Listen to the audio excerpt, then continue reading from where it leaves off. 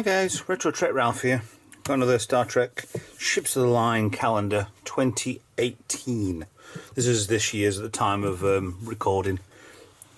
So this, I've actually, with this one, I had a problem with the last, watched the last episode with the calendars.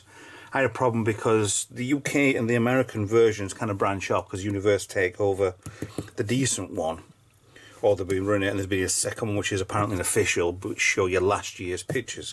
Bit of a rip-off, but not happy with that. But I've had to, this actually just came just in time for this video, so I've had to get it imported from America, even though it should have been sent, well, it should have been last year's, but never really picked up, and I got the same calendar twice, 2 years running, even though it got different dates on.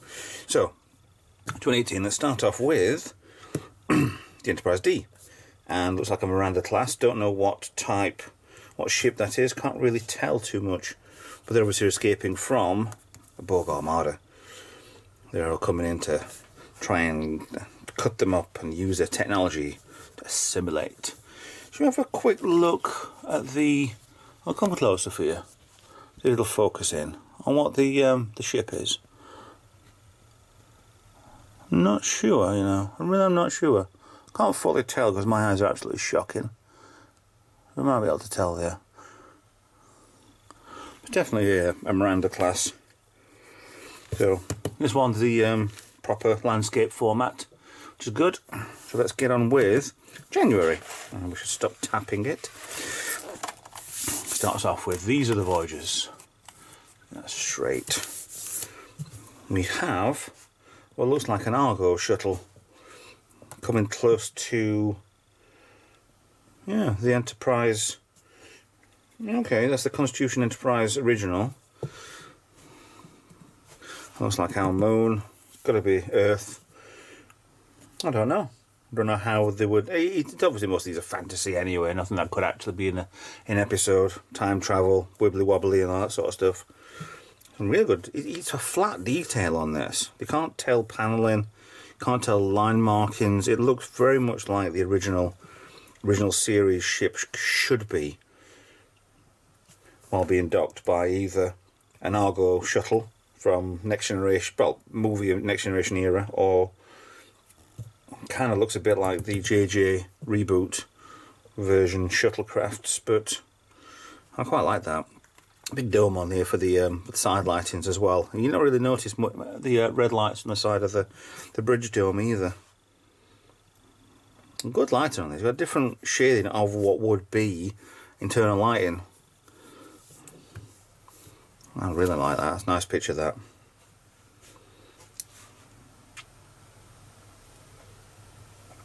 Yeah. Let's go on to February now. Now, Parallels. That was the Next Generation episode where they found tons and tons of different Enterprise Ds just popping in. They were a Worf episode. He crossed through something. Obviously, Worf's on that shuttlecraft trying to find the right Enterprise to go on, so can go back home. There was a problem with was it spatial, whatever, wibbly wobbly thing, yeah.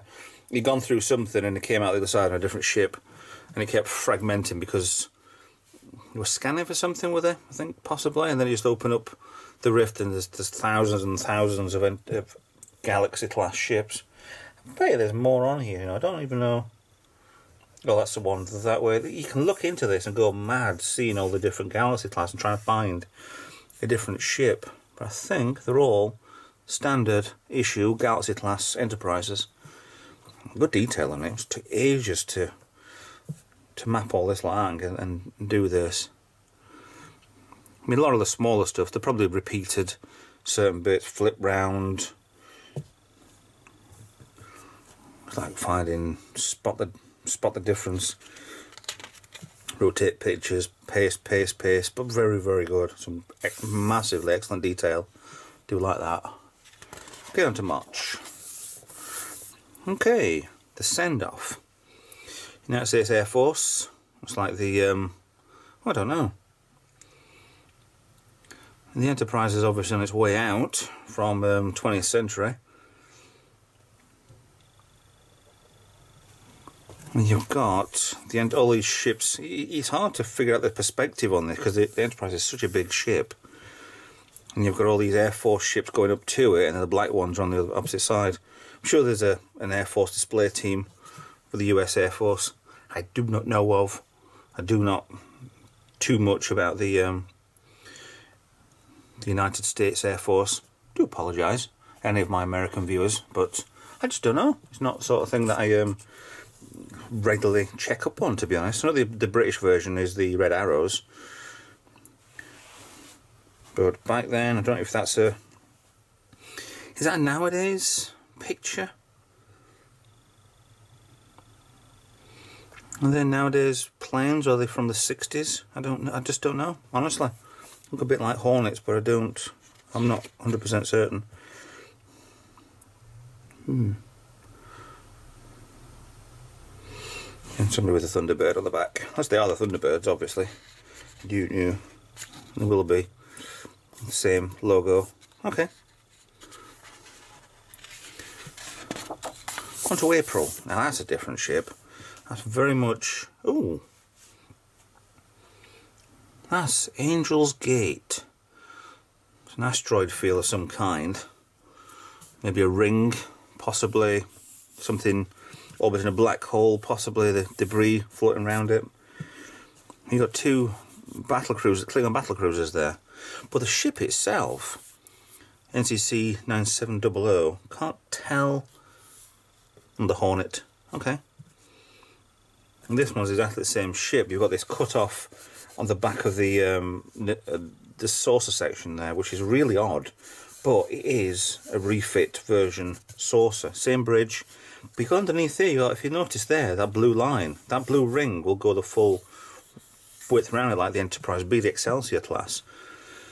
So that's an interesting marry-up of between eras, that one.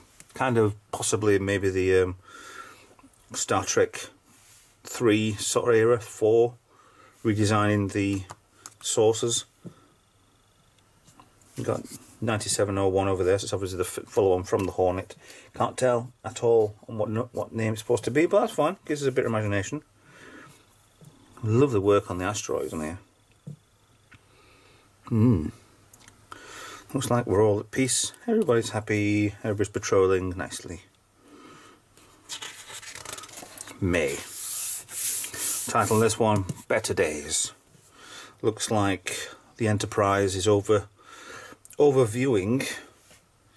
the refit of the USS Reliant, 1864. And the sail being obviously put back on. It's amazing seeing stuff like this, and then seeing stuff like how it would possibly connect to the rest of the ship and be pretty much solidly on. The Enterprise refit in the background there, just watching over. Everything's fine.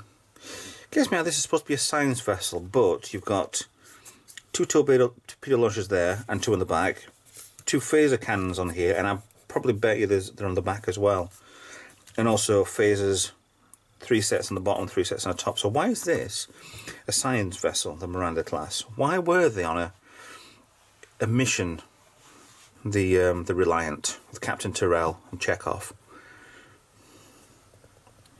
Fun fact for the Star Trek 2 with the Reliant, there was the communications officer.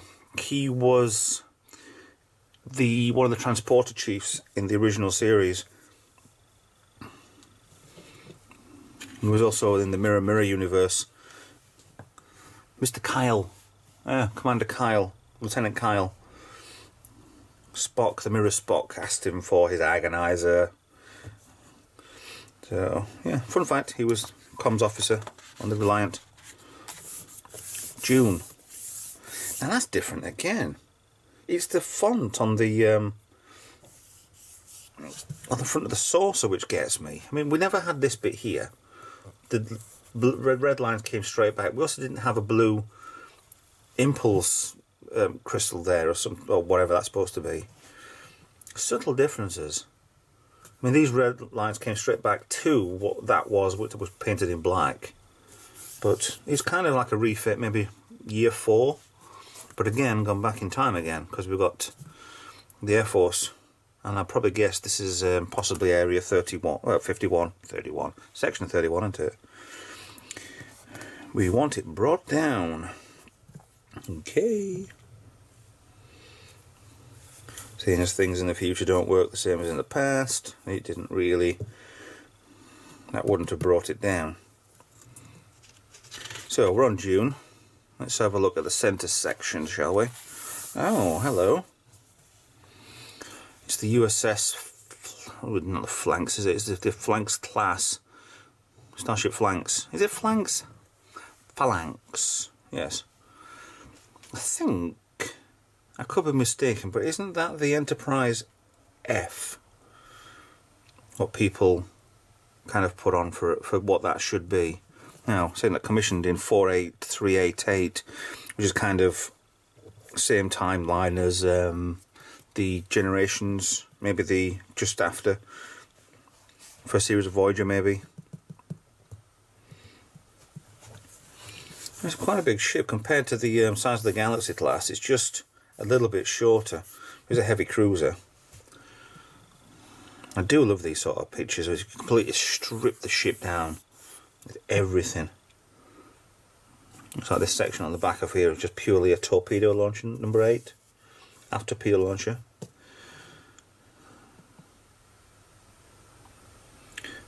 Surprisingly, since it's the same nearly size as the Galaxy class, the rear back end here is a very small shuttle bay, unless it's a massive shuttle. I think it is, it's a massive shuttle. It's a runabout class. But you've got them up here as well, you've got different class of shuttles up here. So you've got second deck of shuttles. So your bay might be there and they come in and they'll be lowered down to this deck maybe. So it's amazing when you look at the photos of what people have done, what would have been inside the Galaxy class, and you've got the rear shuttle bay, which we never saw. It's kind of here-ish sort of section, and it's fully comes out at the back of the bridge, and it's just the whole section is just completely filled in with shuttle bay, and it goes down and round everything. It's an amazing bit of stuff we could never use. They never showed, which is a shame really. Right. We have there, follow me, it says, Rio Grande. The Defiant following, I don't know what station this is meant to be. It's obviously a Federation station, but a circular one as well. Docking clamps possibly, I don't know, this is really interesting. I mean, obviously they're just flying around, being chased around. It's kind of a I wouldn't say Deep Space Nine, but with this bit coming up here and curving round, you would kind of think it was a reimagining of the Deep Space Nine station. Or does that come down now? Because your insignia is that way around, so it would be kind of that way around. But then the ships look, oh, Defiant looks alright, but I think I can zoom out enough to get this fully in properly on that way around. So you're going to have to just turn your heads to see it the other way around. And looks like you got inside here. Have you got? Can't tell if they're cargo bays or cargo containers or what. A good study of that one. There's another one over here as well. Looks the same as.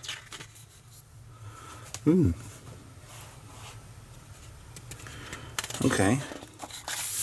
August. So we're coming back out of the year now. It looks like a, I don't know. Is it a demolition crew? Is it a rebuild crew? The runabout class have an extra pods on the back of it. Section there, raising the bridge top section off, exposing the bridge. I mean, it must be a demolition squad taking this off the planet. Verenda. Oh, Verenda. There's a sunset at Viridian. Viridian 3 or Viridian 4 that they crash landed on. I think it was Viridian 3. The Star Trek Generations episode film. It's really different, that. You don't see that sort of... Yeah, they need to tidy up after they've just crash landed on a planet, which they could be found. So we'll say the shuttle bay is here. You'd see this bit, that's all you'd see inside it when the door was brought up. But behind here, all this section which is the raised up section, was all the shuttle bay. It was bits stored all over. If you lose I went to the Stage 9 game, which is the recreation of the Enterprise D, which has been been stopped by CBS. But if you manage to get a copy, you can actually use the shuttle bay, and it's a massive area. It's amazing to walk around in it. I think I'll keep my copy on the computer. September. Now, what are you? I would have said that this would be a strange crossover between 2001 and Star Trek. So you can see the reflection in the monolith. You can see behind with the galaxy. But you've got these cracks along it. Don't know. The monolith in 2001 never had cracks in it. It was completely featureless. It was perfectly smooth.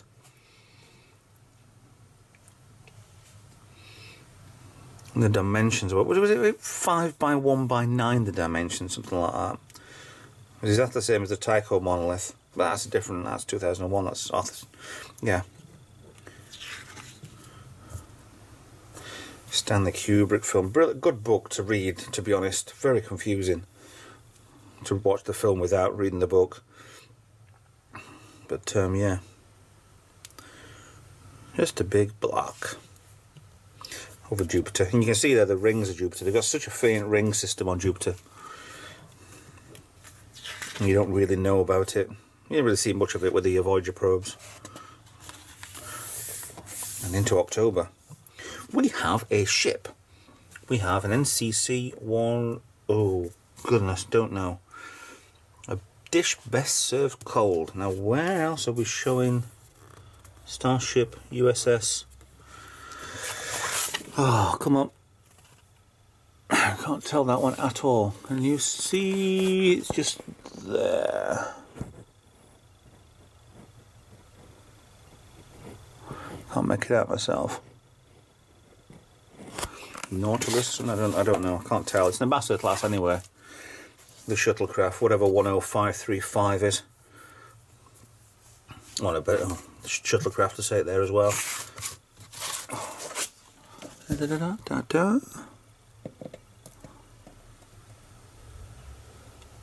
Still can't make it out. Oh well, you can use glasses time, I think.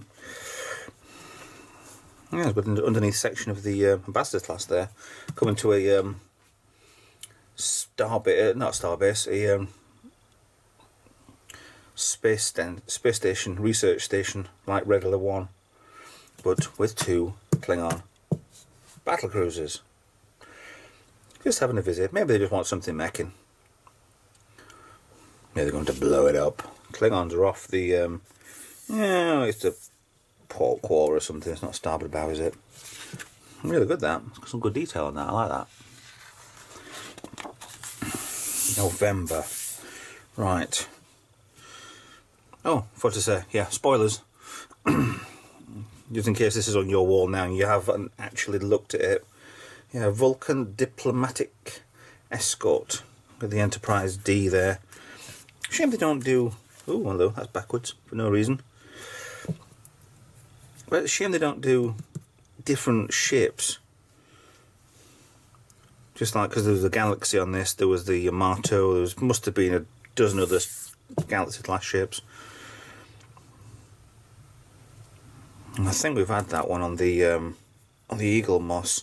It was really small. It was odd because there was too much length on it, and it just didn't inspire you when you saw it. It just looked really small, tiny little model. They must be leaving, I'd say this must be Vulcan. The Enterprise in escort duty for November, for next month. So, yeah. And finally, for 2018, if you don't want to know what's for Christmas, look away now. Wow. Stellar Survey. Now this to me looks like a collapsing, is it a collapsing star? Or a massive star just sucking all the surface off of this star here. Or maybe superheating a gas giant. Ripping off everything off it just to feed the parent star. Now this to me looks... Actually, I was going to say it looks like the Enterprise E, but it isn't. If you look on here, you've got the nacelle there, which doesn't look like the Enterprise E nacelle. But you've got a second part underneath here, unless I've got it completely wrong. These are very forward. It's a different class of ship, that, isn't it? Yeah, there's a big dome on the back here, like an observation. Is that the... No, it's not the... Is it? No, it's not. So it'll be that class. Torpedo launchers in the back. It does look different. It's only Enterprise E sort of class, sort of style. It's definitely not Enterprise E. It's down there anyway. Anybody can make that out. And good luck. Oh, it looks warm. It makes me feel warm, that picture. I like that. I really do. Some amazing colours. I don't know what ship that is at all. Not got a clue. Let's put this one in for you. See if you can tell. Really don't know. Right, while I'm here, let's try and zoom in on the... where are we? There we are. If you can tell that, I'll be impressed. But yeah, amazing ideas on these calendars. I do really like these. So let's go to the back cover. Recap on the back for each one of the months, including the centre section there. So I'm giving us 13 decent photos, and then including the 14th, which is there. So that is 2018 over and done with. So thanks for watching. Please like, subscribe me. Please follow me on whatever, and you should know the routine. If not, consider donating on Patreon. Not much on there. I've got rewards on Patreon as well, so if you want to be a long-term subscriber, then I can bribe you with that. Or just leave me a comment, tell me how good, bad you thought the video was, and I'll see you later in the next video. Bye-bye for now.